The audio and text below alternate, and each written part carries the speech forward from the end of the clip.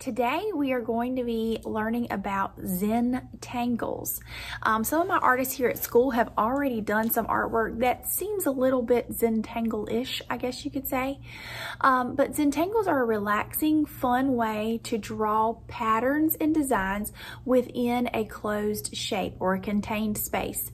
So our contained space is actually going to be an outline of our hands. So I've noticed that a lot of my artists like to trace their hands for fun. My own children love to do it at home. I'm going to show you how to properly trace your hand and how we can fill it with these beautiful patterns and Zentangles and have a fun, relaxing time doing it. So let's get started. All right, the first thing that we need to do is get a clean sheet of paper, turn it the tall way, and trace around our hands. As you can tell here, this is not the proper way to do it. You need to place your hand on your paper, keep it still. Turn your pencil up where it's touching your hand every single moment that it's marking on the paper. That's going to give you a true representation of your hand. So now that I have my outline, I'm just going to trace over it with something of choice: pen, marker, Sharpie, anything that's a little bit darker. You could do this whole project in pencil if you like. Whatever you have at your house, whatever you have that in the area that you're working with, go for it. You can use anything. I like to use a black marker or pen of some sort just because it's dark and bold, and I like how the black and the white contrast with each other. So now I'm just sectioning off the hand, and you can do this any way that you want. I recommend not dividing it into too many shapes, but you want to have at least 10 different spaces on your hand and arm. Now what I'm going to do is I'm going to come in with some of these Zentangles, and I'm going to fill in different pieces of my hand. And you can do any kinds of patterns that you want. The difference in Zentangles and just mindless doodling is that with Zentangles, you're actually trying to think about where you place everything. You're actually trying to create a design that flows, a pattern. You're being more mindful of what you're doing rather than just doodling.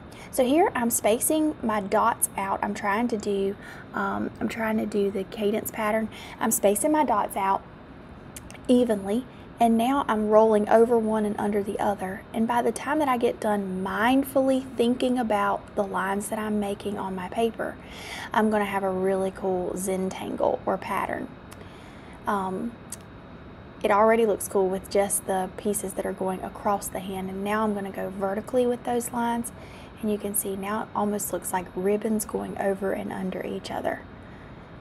And feel free to pause the video, check out what I'm doing, rewind, do whatever you want to figure out how to do certain patterns.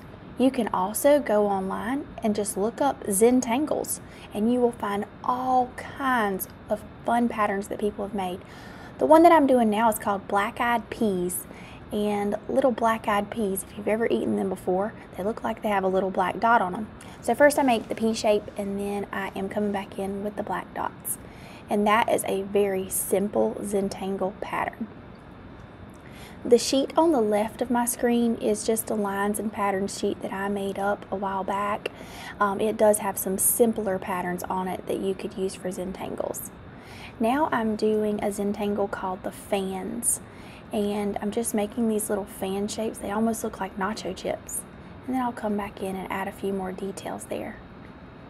So just pay attention to the Zentangles and enjoy watching me do this, and then I would love for you to send me a picture of your artwork as well. Also, after I get done with my Zentangles, you're gonna see me do some shading with a pencil at the end. The shading is just to make your hand look a little bit more three-dimensional, and you'll see how I do that. I only put the shadow on the right, but just pay close attention and you'll know exactly what to do. Have fun!